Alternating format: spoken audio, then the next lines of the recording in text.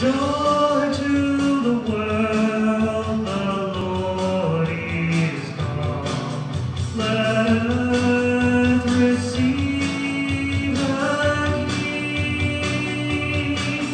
Let every heart prepare Him room, and heaven and nature sing, and heaven and nature sing, and heaven and nature sing.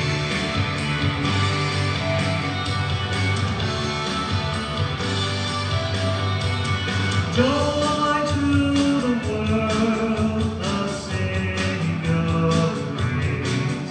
Let all their songs implore, while fields and floods, rocks, hills and plains, repeat the sounding joy, repeat the sounding joy, repeat the sounding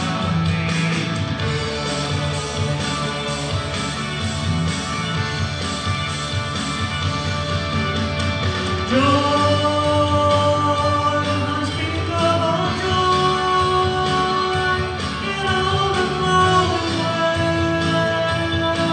our tongues declare. Joy,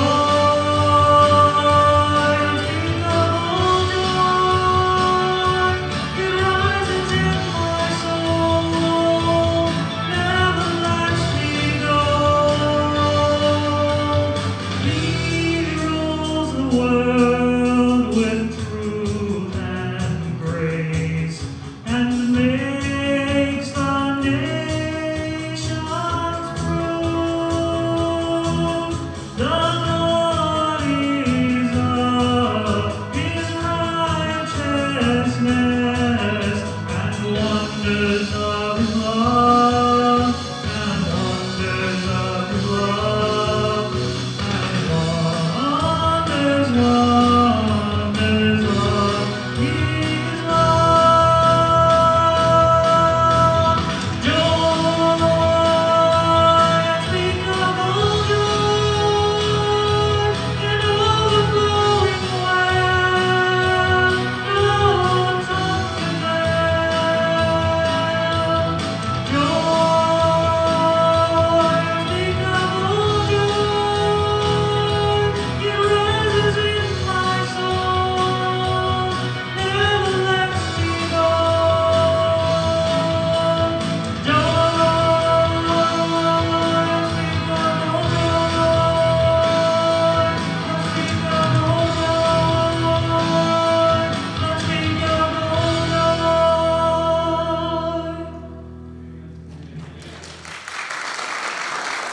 So, good morning. Good to see everybody.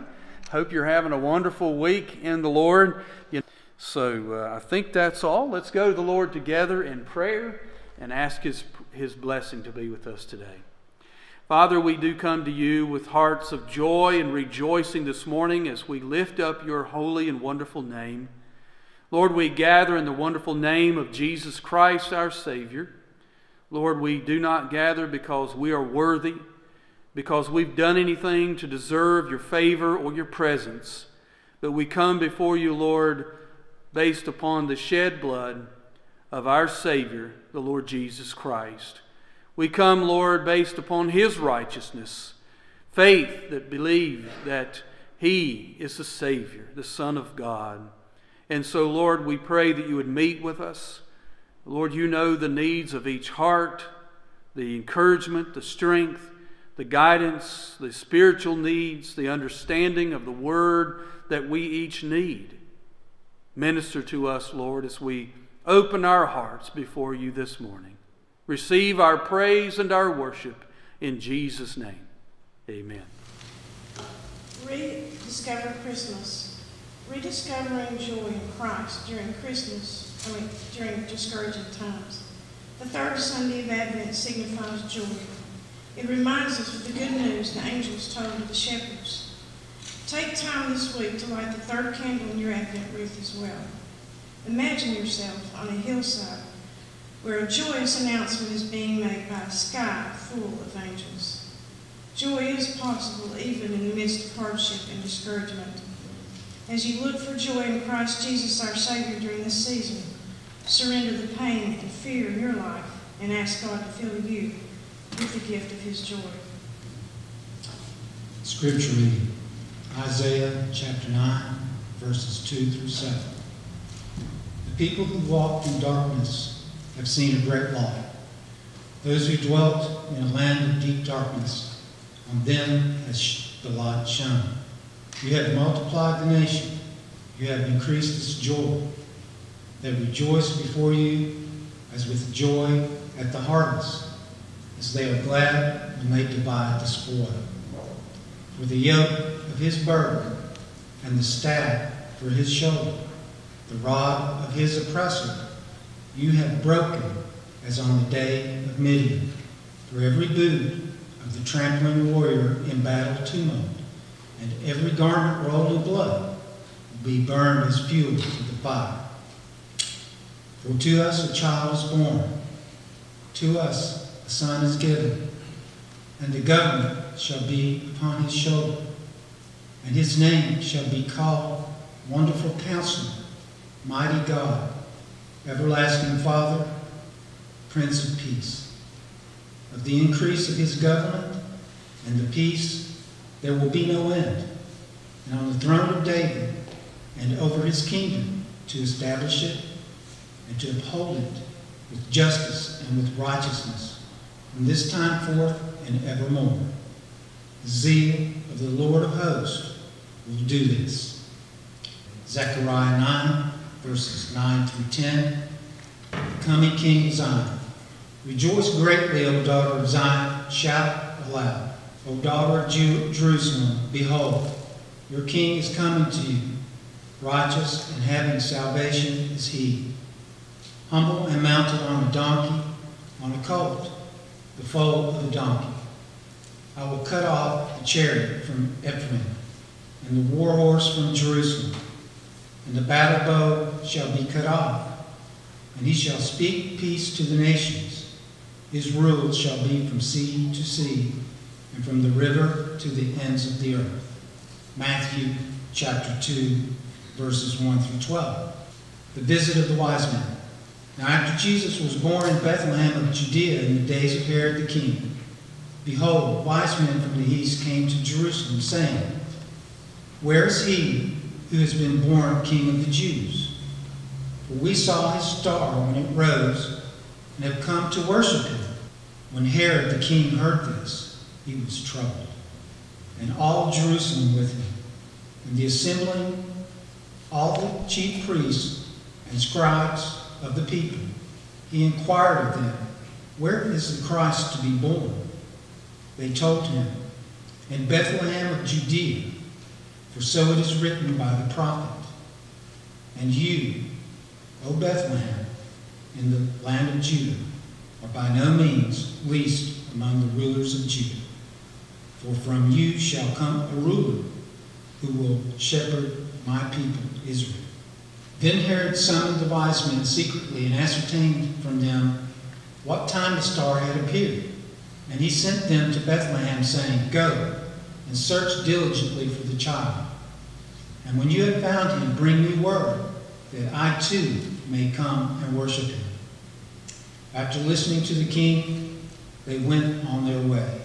And behold, the star that they had seen when it rose went before them until it came to rest over the place where the child was. When they saw the star, they rejoiced exceedingly with great joy. And going into the house, they saw the child with Mary his mother, and they fell down and worshipped him. Then, opening their treasures, they offered him gifts, gold and frankincense and myrrh. And being warned in a dream not to return to Herod, they departed to their own country by another way. Luke chapter 2, verses 8 through 20. The shepherds and the angels. And in the same region were the shepherds out in the field, keeping watch over the flock by night. And an angel of the Lord appeared to them, and the glory of the Lord shone around them, and they were filled with great fear. And the angel said to them, "Fear not, for behold, I bring you good news of great joy that will be for all the people. And for unto you is born this day in the city of David a Savior, who is Christ the Lord. And this will be a sign for you. You will find a baby wrapped in swaddling clothes and lying in a manger." And suddenly there was a multitude of the heavenly host, praising God and saying, "Glory to God in the highest, and on earth peace among those with whom he is pleased." When the angels went away from them into heaven, the shepherds said to one another, "Let us go over to Bethlehem and see this thing that has happened, which the Lord has made known to us." And they went with haste and found Mary and Joseph and the baby lying in a manger. And when they saw it, they made known the saying that had been told them concerning this child. And all heard it, wondered at what the shepherds had told them. But Mary treasured up all these things, pondering them in her heart. And the shepherds returned, glorifying and praising God for all they had seen and heard, as it had been told them. This is the word of God for the people of God. Thanks be to God.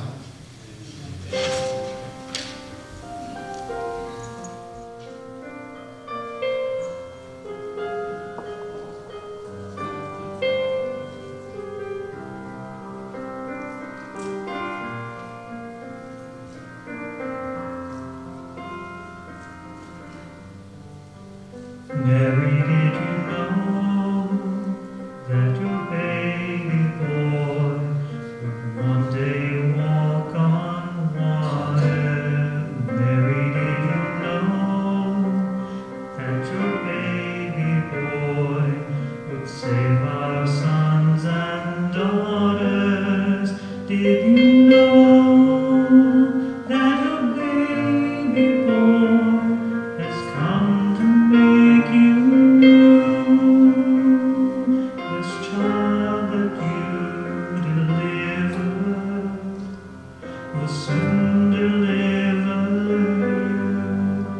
Mary, did you know that your baby boy will give sight to the blind man? Mary, did you know that your baby boy would calm a storm with his hand? Did you know that your baby boy has walked where angels trod? And when you kiss your little baby, you kiss the face of God. Mary, did you know?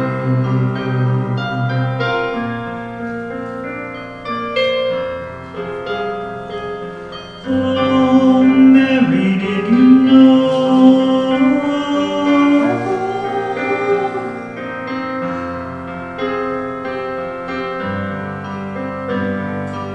Come the sea, the deaf will hear, the dead will live again. The lame will leap, the dumb will speak, the praises of the Lamb. Mary, did you know that your baby boy is Lord of all creation? Mary, did you know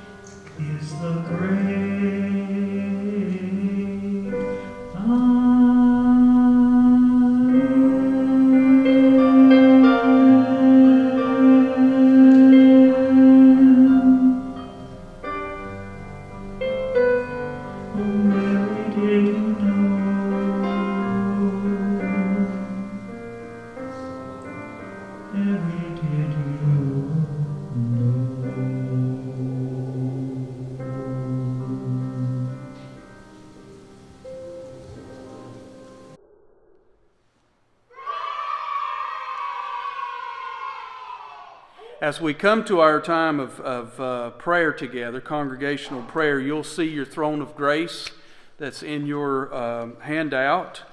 This week we're wanting to pray for the spiritual and mental health of our community and, of course, one another.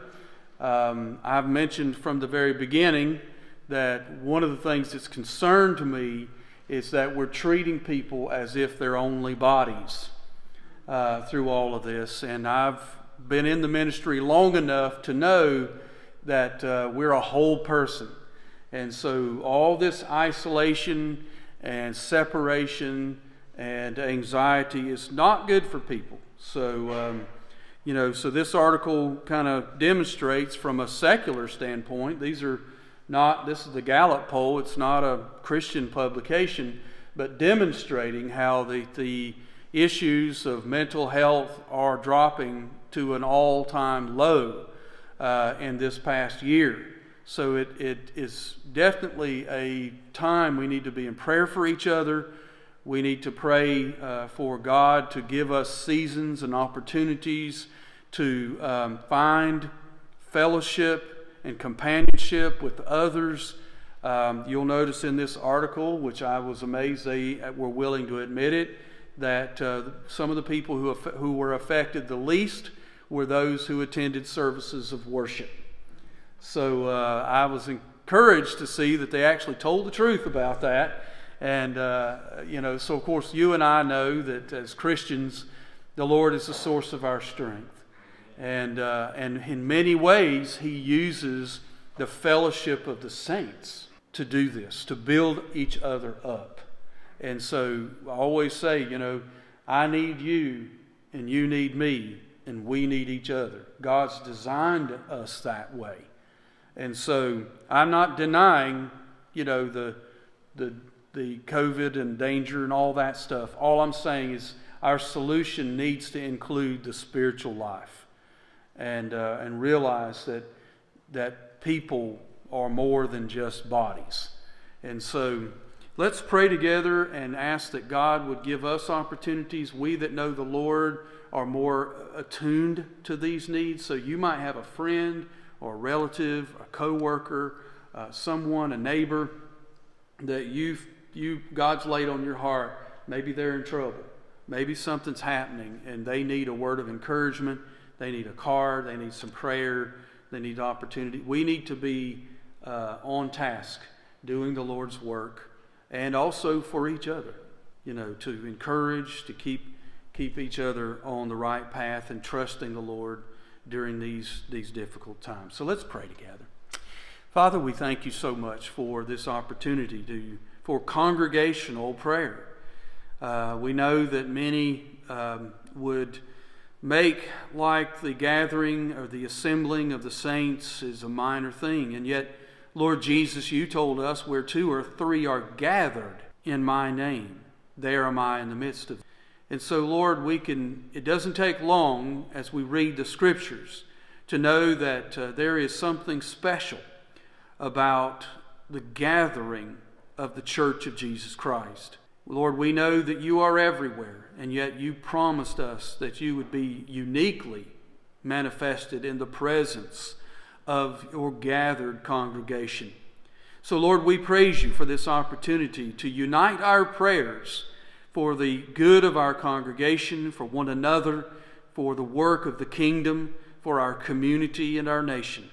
We pray, Father, that we as your people would be led by your Holy Spirit, that we would be ready with the Word of God, ready with the gospel, the truth of God in these dark times, to share the light of Christ with those who are in darkness. Lord, we know that many times of trials and affliction are times that open people up and stop them from carrying on their lives as if eternity did not exist, as if you were not upon the throne, or that judgment is not coming. So, Lord, we pray that you would help us to be cognizant and ready, as Peter said, to share the faith that we have in Jesus Christ at a moment's notice. We pray that you'd give us a tenderness and a compassion for those about us, that we might minister to them and lift their spirit and show them that our source of strength is not willpower, it's not stoicism, it's not positive thinking, or pulling ourselves up by our bootstraps. But Lord, it is the Lord God, the Lord of heaven and earth, the Savior, the Lord Jesus Christ. We rest our hearts and minds in the Word of God. We trust in the power of the Holy Spirit. And the joy of the Lord is our strength. So, Father, we thank you for this. We pray that we would have it and use it for your glory. In Jesus' name, amen. If you will turn in your Bibles to Genesis chapter 3. Genesis chapter 3. I want to speak to you briefly this morning on the first promise of Christmas. We're continuing our series on the coming King. The coming King. And we've spent 2 weeks looking at the prophecies and promises of the coming King. And so now we're going to take a few moments this morning to begin to consider the first promise of Christmas, the first promise of the coming of a Savior. And we see that in Genesis chapter 3, verse 15, verse 13, so we get a little bit of that context. The Lord God said to the woman, "What is this that you have done?" And the woman said, "The serpent deceived me, and I ate." And the Lord God said to the serpent, "Because you have done this, cursed are you above all livestock, and above all beasts of the field. On your belly you shall go, and dust you shall eat all the days of your life. And I will put enmity between you and the woman, and between your offspring and her offspring. And he shall bruise your head, and you shall bruise his heel." You know, in the previous studies we've seen the idea of a coming deliverer. And we see that it runs deep within the Jewish belief, and that belief arises from the prophecies and promises of Scriptures. At first it was a vague promise, then a definite prophecy, and finally a hopeful anticipation. The coming Savior was to be a deliverer, a prophet like Moses, a priest like Melchizedek in Hebrews 7, a healer and a miracle worker like the prophet Elijah, and a king like David. The Savior is the Messiah, the anointed one, the chosen one. In the Greek language, the word Messiah is translated by the word Christ. This is why our Lord is called Jesus Christ. That's, of course, not his last name, but is his title. He is Jesus the Christ, Jesus the Messiah. He is the Messiah, the anointed one, the Christ. So now that we've done our survey of prophecies and promises, and we want to take a few moments this morning to give special consideration to the first of these, the proto-evangelium. Where did this idea of Messiah originate? Why did the people of God begin to look for a deliverer? The answer to these 2 questions are found in Genesis chapter 3.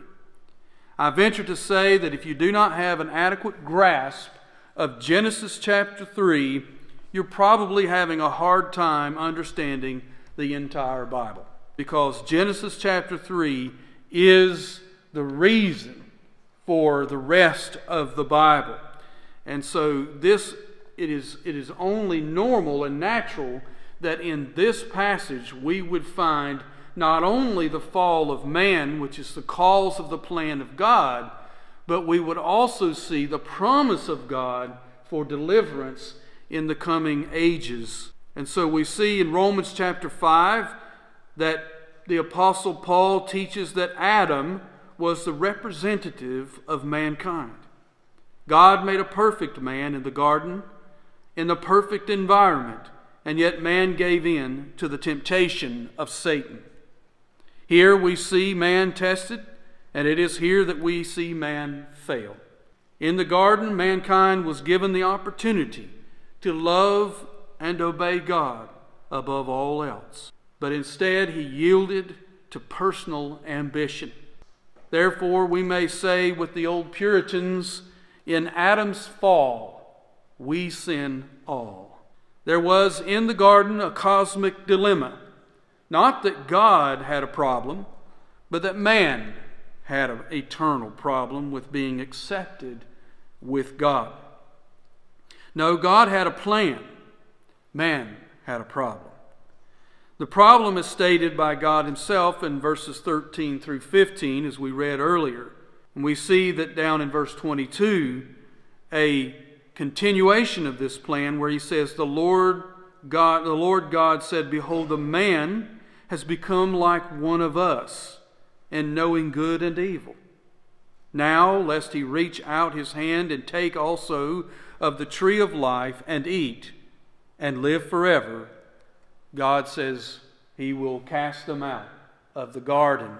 So even the judgment of being forced from the garden was an act of mercy from God, because God did not want man who had now fallen into sin and separation with God to then partake of the tree of life and be forever fixed, we might say, or confirmed in iniquity, and therefore have no hope of redemption. And so God makes them leave the garden and therefore access to the tree of life. In fact, he even posts an angel and a flaming sword to stop them from trying to get back into the garden, and that was done so that man might have this opportunity of redemption through God. That as we think about this promise, and just so we're clear, what is the promise? We'll look in verse 15, so we'll know for sure what we're actually discussing. We see, he says, here's where God gives it, I will put enmity between you. The you there is the serpent or Satan. And the woman. Adam and Eve are going to immediately believe the woman is Eve. But of course we'll find out later that it's not. And between your offspring and her offspring, he shall bruise your head, serpent, and you shall bruise his heel. And so we'll consider this promise in more detail today. The first thing I want us to think about is that this promise, what is the content of this promise? What is God saying here in this passage? Well, the first thing he's saying here in this garden scene, which I believe is a historical event, I believe it thoroughly and completely. I do not believe it's metaphorical. I believe Adam and Eve were a man and a woman, two historical figures who were tested by God and failed. I believe they were representatives of all mankind, and therefore all mankind stands condemned before God. But God sent another Adam, the Lord Jesus Christ. And so, as Paul says in Romans, by one man's sin, death came upon all men. So by Christ's righteousness, many will be saved. And so we see Christ is the second Adam. The first Adam failed, the second Adam succeeded. And we know the second Adam was indeed the Son of God. So the first thing we see in this promise is that there will be a deliverer. A deliverer. This passage spoken by God assumes the promise of a coming deliverer.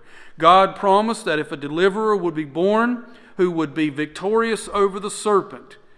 And when we consider this passage as a whole, one thing becomes very clear, that God is promising a deliverer here and as a judgment on the serpent, but it was also a promise of mercy for mankind.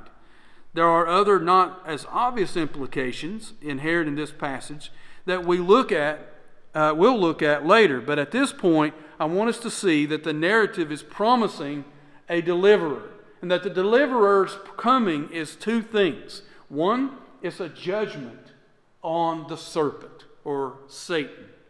In other passages in the Bible, Satan is called the dragon. Here he is the serpent. But these are titles and names. You say, well, was it a real snake? I really don't know. I kind of think it was.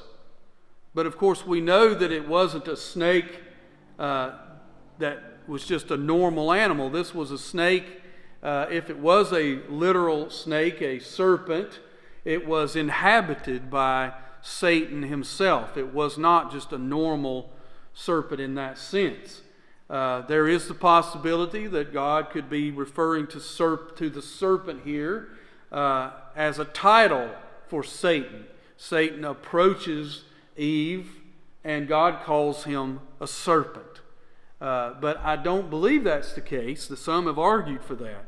I don't believe it's the case because God curses the actual snake. He says, you will slither on the ground with the dirt in your face. So to me, that's saying that this was a literal snake that was inhabited by Satan himself.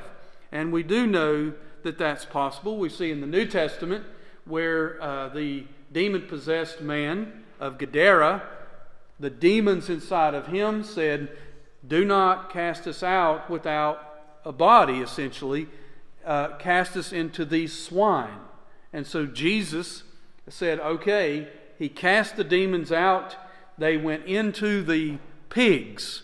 And the Bible says the pigs ran violently over a cliff and killed themselves there. So we do know that this kind of thing is possible.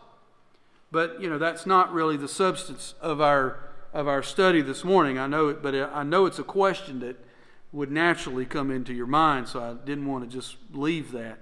But Adam and Eve understood the promise of God.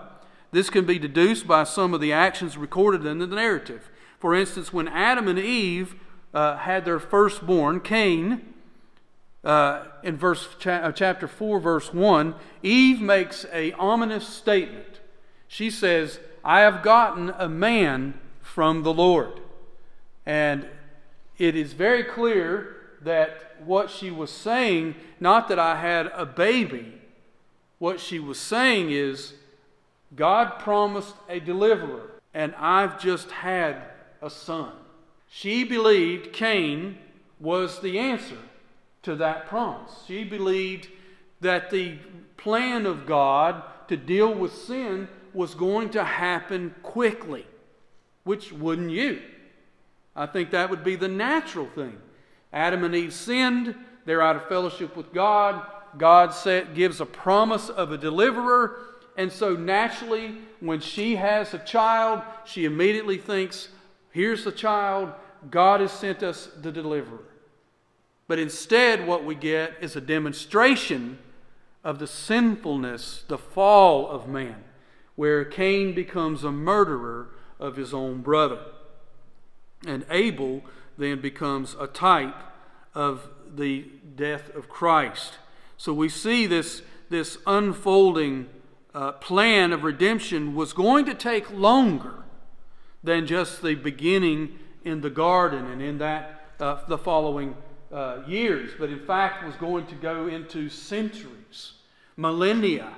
God was going to be unfolding this promise of redemption into what we now know as the New Testament.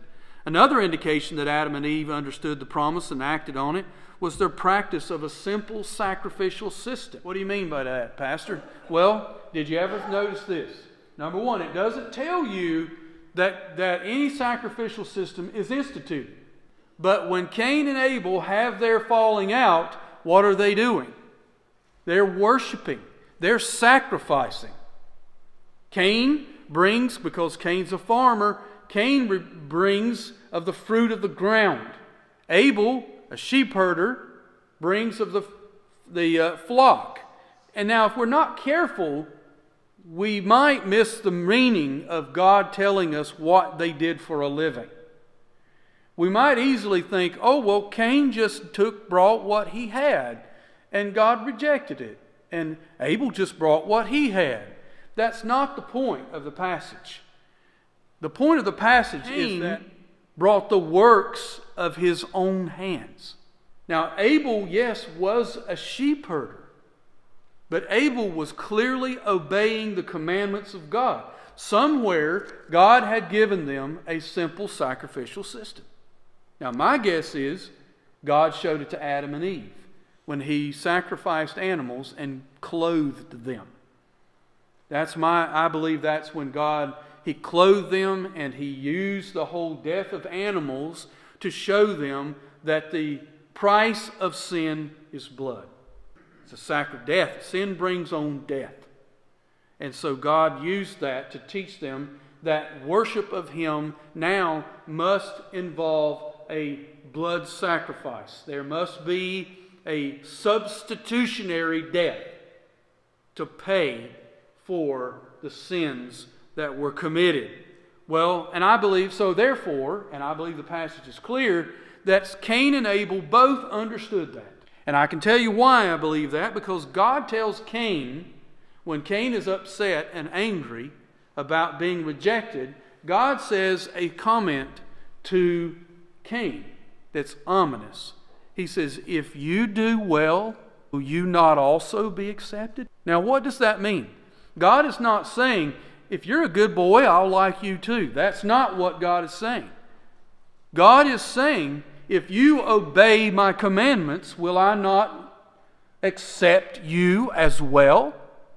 Abel followed clearly a commandment. Cain brought the works of his own hands. And God said, if you do the right thing, will I not accept you as well? But Cain refused. Why? Because Cain was rebellious. Cain was a murderer. Cain wanted to follow his own way. But my point here is that Adam and Eve knew. They understood what God was saying to them here. She was expecting a deliverer to come, and she thought it was her son.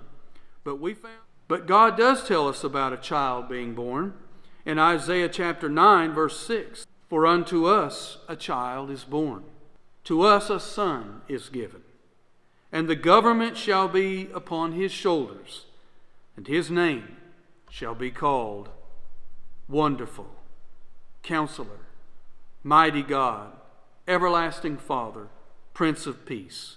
A.W. Pink observed concerning this, he says, here again we behold the exceeding riches of God's grace. Before He acted in judgment, He displayed His mercy. Before He banished the guilty ones from Eden, He gave them a blessed hope and promise. The deliverer was born. And when was He born? Well, Luke chapter 2, according to our Advent reading, chapter 2, verses 10 through 12, and the angel said to them, fear not, for behold, I bring you good news of great joy that will be for all people. For unto you is born this day in the city of David a Savior, who is called Christ, Messiah, Anointed One, Deliverer, Savior, Christ the Lord. And this will be a sign to you. You will see a babe wrapped in a swaddling clothes and lying in a manger. You see, that is the fulfillment of that Genesis chapter 3, verse 15 promise. Now, Eve thought that it was going to happen in her lifetime. Many throughout the centuries felt the same way. But we see Mary was the woman that was mentioned in that passage. Which brings us to the second thing, and that the deliverer would be miraculously born. Miraculously born. He says, I will put enmity between you and the woman, and between your offspring and her offspring.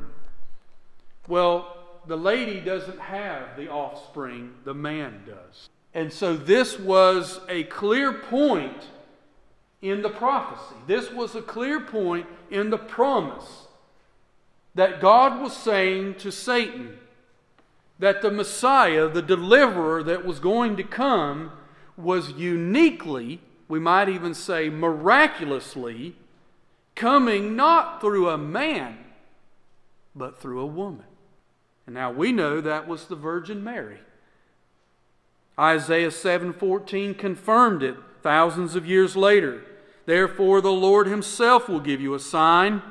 Behold, the virgin shall conceive and bear a son, and he shall be called Emmanuel, God with us. Messiah, Christ, Savior. This is the promise. This was the fulfillment in Matthew chapter 1. Now the birth of Jesus Christ took place in this way. When his mother Mary had been betrothed to Joseph before they came together, she was found to be with child from the Holy Spirit. And her husband Joseph, being a just man and unwilling to put her to shame, resolved to divorce her quietly. But as he considered these things, behold, an angel of the Lord appeared to him in a dream, saying, Joseph, son of David, do not fear to take Mary as your wife, for that which is conceived in her is from the Holy Spirit. She will bear a son, and you shall call his name Jesus, for he shall save his people from their sins. And all this took place to fulfill what the Lord had spoken to the prophet Isaiah. Behold, the virgin shall conceive and bear a son, and they shall call his name Emmanuel. There it is.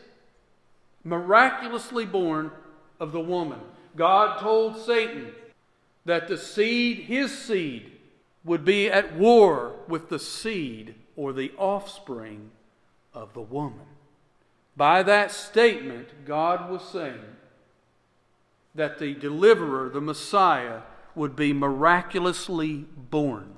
And of course, we know that was the virgin birth of our Savior, Jesus Christ. And then lastly, we see that this promise was a promise that the deliverer would be wounded. You say, how is that in there? Well, follow along with me. He says, I will put enmity between you and the woman, and between your offspring and her offspring. He shall bruise your head, and you shall bruise his heel. So this bruising is a result of the battle between God and Satan through God's Messiah. And it says here that the Messiah would be wounded. His heel would be bruised. But the serpent would suffer a crushing blow to the head. And so we see that Isaiah 53 tells us of this wounding of the suffering servant of God, who has believed our report, he says.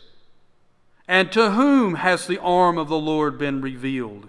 For he grew up before him like a young plant, and like a root out of the dry ground. He had no form or majesty that we should look at him, and no beauty that we should desire him. He was despised and rejected by men, a man of sorrows and acquainted with grief. And as one from whom men hide their faces, he was despised, and we esteemed him not. Surely he has borne our griefs and carried our sorrows. Yet we esteemed him stricken, smitten by God, and afflicted. But he was pierced for our transgressions. He was crushed for our iniquities. And upon him was the chastisement that brought us peace. And with his wounds we are healed. But all we, like sheep, have gone astray. We've turned every one to his own way. And the Lord has laid on him the iniquity of us all. There's that Messiah. How is the deliverer going to deliver us from sin? How is the second Adam going to reverse what the first Adam threw man into? By his own blood, by his own death. He would be bruised, but it's a bruise to the heel, which we would take as a non-finishing blow. Yes, Jesus died, but what happened? He rose again. The Son of God was not finished. He was not crushed. But of course, Satan's cause was lost. He suffered upon the cross a crushing blow to the head. John chapter 10 verse 11 says, I am the good shepherd. This is Jesus. And the good shepherd lays down his life for the sheep. That's Christmas. That's the blessing. That's the promise that God gave us in Genesis chapter 3. The promise, the first promise of Christmas. So I don't know that you always think of Christmas when you go to Genesis. Maybe you go to Luke chapter 2. But maybe now you'll go back to Genesis and realize that the problem for man began there. And the solution of God's plan also began there.